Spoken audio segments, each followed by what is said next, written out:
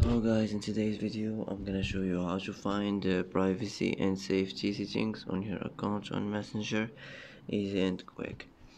First, click on these three lines here.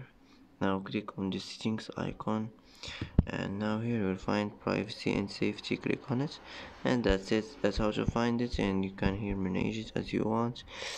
And that's how to find privacy and safety settings on your account on Messenger.